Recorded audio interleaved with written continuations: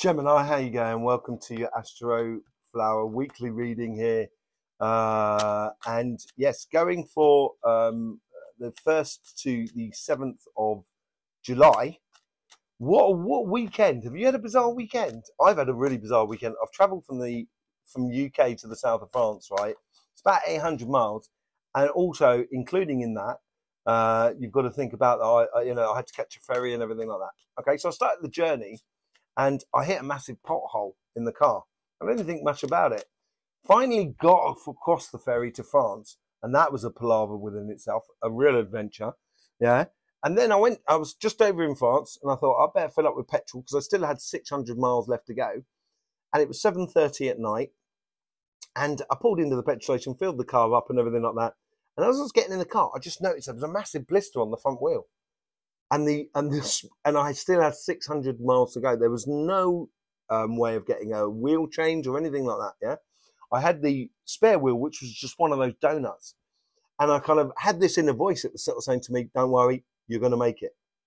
So I sort of started limping my way back the 600 miles back to the south of France, and it was raining cats and dogs. There was all the ingredients for it to be catastrophic, but actually it came out really well. So I hope the same thing is happening for you. If it is, tell me in the comments. It'd be very interesting to know. I've already spoken to a couple of people, and they've been having, strange experiences this weekend. Nice experiences, but strange. But anyway, let's go on for your weekly reading, shall we? Yes, lovely to see you here. Thank you very much for your subs and everything like that. This is the overall energy, the karmic message on your relationship side, karmic message on your financial side, influence on the universe, influence on past self, influence on future self, and the message or the lesson to be learned out this week. Let's just go straight in and see what's going on for you in here on the overall message. There seems to be, it's like a laughter that's like, you want to laugh, but it's probably not appropriate really to laugh. But at the same time, if you did laugh, people would understand. There seems to be this undercurrent joy that's either not being expressed or wants to be expressed, but someone needs to just kind of go, "Oh, blow it, I'm going to laugh," And when they laugh, everyone kind of goes, "Actually, yeah, very funny." It's like someone who starts laughing on the train, on the subway or the tube, and then they start laughing, and you don't know what they're laughing at, but you end up laughing. It's like yawning. It's infectious. And I would allow it to come out really more than anything else. Death and rebirth. Yet this is the new you. I think you've got to learn to let it come to the surface. And I think you need to let that come to the surface within your workspace and within your relationship side, allowing the joyous side of life to come to the surface. Once you do that, actually, I think you're going to find there's a lot of people that have the same attributes or outlook as you going on. On your karmic path and your relationship side, it's really big. It's very solid. It's like you know what you got to do now. You should be getting on and doing. And the universe here it's got this like a joyous fountain for you to experience new emotions in life. And in your past self, there's just this solidness about it. There's this idea that, you might have been through horrific last year. And I think it has been quite difficult for you for about a year, to be honest. And I think that's the time coming, the transition between Pluto in a Capricorn into Aquarius, coming into an air sign, which is the same as you. And I think it's been quite difficult sometimes and very serious for a lot of air signs. And now it's a kind of like, it's a serious process making champagne. But there's nothing more joyous than hearing it pop. You know what I mean? And that's where I think this is what you've got to realize. And that's where the past comes in. It's very sort of serious, as it were. You've done a lot of work, basically. In your future self, this is playing into this. It depends. It can be massive, as big as you wish it to be, and it all depends about how much you engage your happiness within it all, and there's an old phrase that people used to say, laugh, you never know, it may never happen, and I think it's like that. It's like someone farting in a silent church at a funeral, and it was an accident. They didn't do it on purpose. And everyone's sitting around kind of going, "I really want to laugh, but this is not the appropriate moment." Maybe it is. Maybe that funeral and the that person who is passed away, and everyone's respecting that person. Maybe that person is probably sitting upstairs, kind of going, "Oh, I would laugh. I would laugh, guys, a bit happy. Yeah, okay, my life is over, but laugh." That sort of thing. That's the sort of thing that's coming out. So laugh. It may never happen. Celebration. This is your karmic path. It's massive. It's you connecting with the world of people. This is all about that celebration and laughing, that undercurrent, and allowing it to come to the surface. And look at that. You get that from the, oh, this is brilliant. Look at that. Gemini. Oh, man. Once you let it start flowing, that's when you really get in line with yourself. And you have a wicked sense of humor when you allow it to be. I think a lot of people may not understand it sometimes, but you imagine if Monty Python said, no, people won't understand the humor of hitting another person with just a massive cold wet fish. You have to break rules here. I think not transgress people, but open up. And this is where the more you celebrate, the more you get in alignment with yourself. Yes, you've done the work. This is from the past self. You've done the work. Look at that, the hangman. You've done a lot of investigation. You've got this solid, deep understanding, not only about yourself, but also about the world around you, about the connection with other people, with it all. And that's where you've really got to get in alignment and get your celebrations going. And in the future self, you get the devil. My think here is that because you can have this possibility of having this joyous engagement and allowing this sort of thing to come to the surface, there is going to be some people that are going to try to take you off your path of what you should be going, which is that celebration, and the universe is all sort of like bringing you in alignment with yourself or with another person, okay? And this is someone like in the future that maybe kind of going, don't laugh, it's not nice. And you're kind of going, what, laughter is not nice? Man, really? Okay, what, should we always be crying?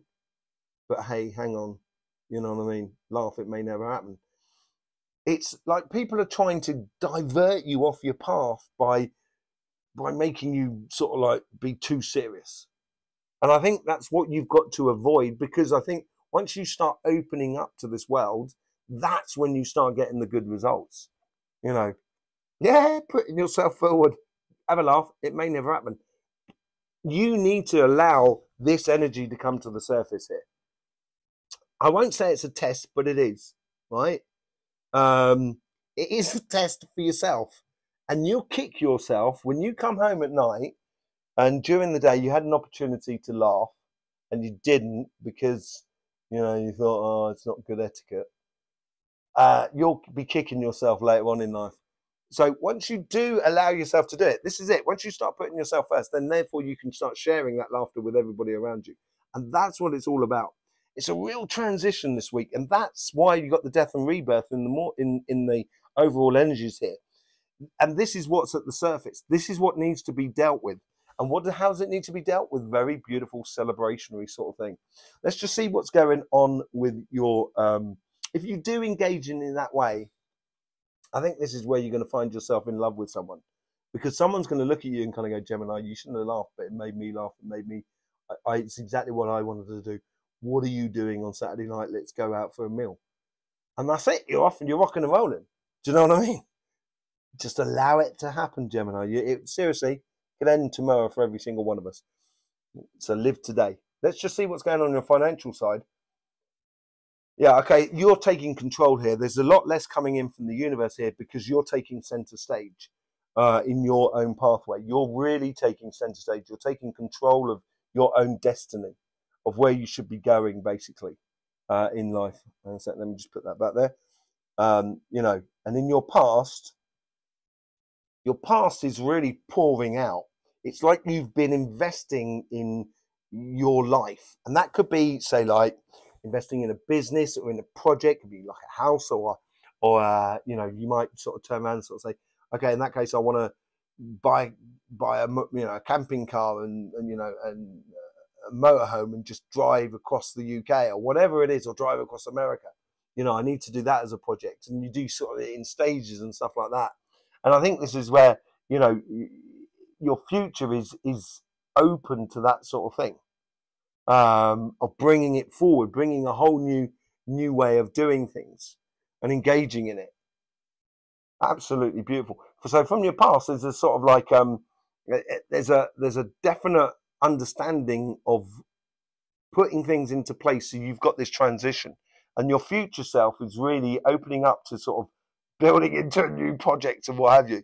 Let's just see what the overall message is for this week.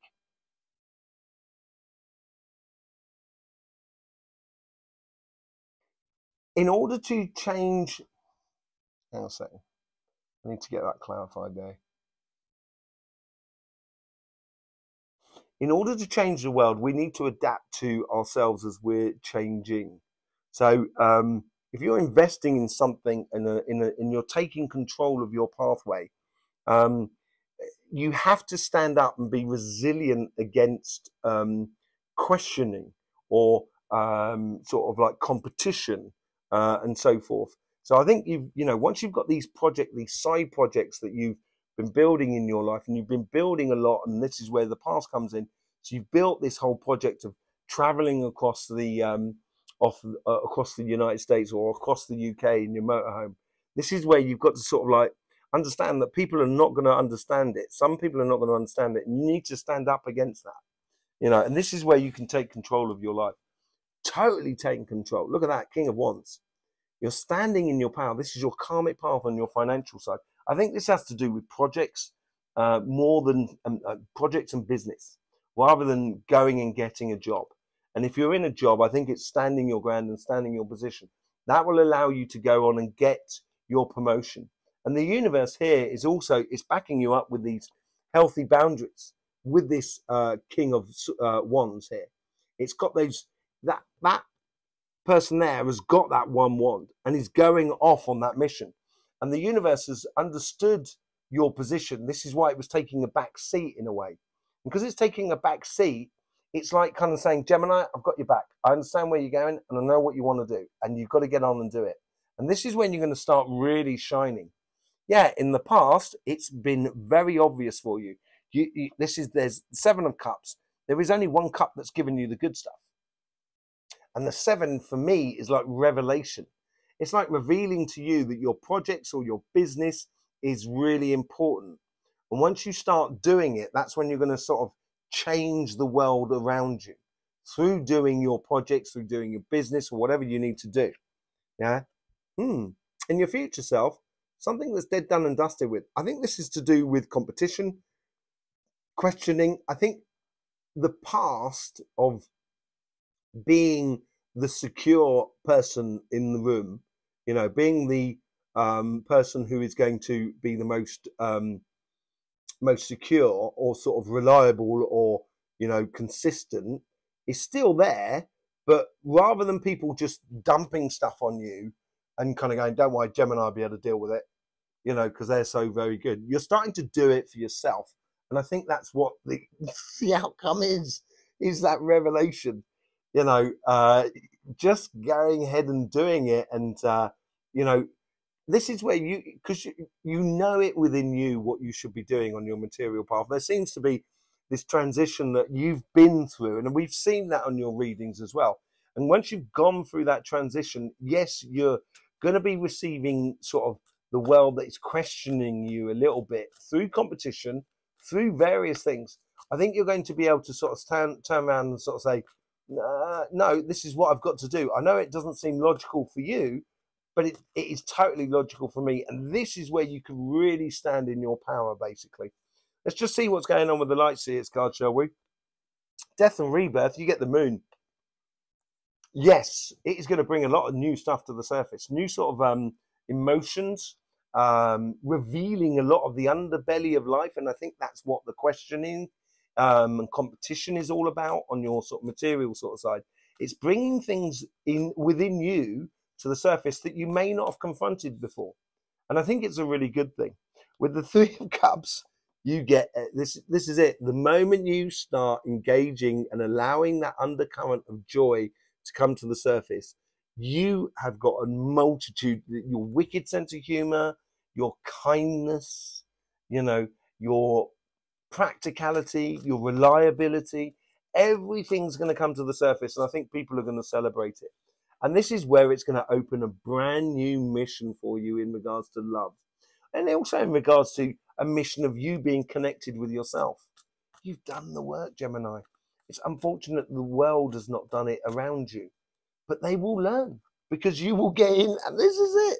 You got the Three of Cups as well here on the Hangman card here.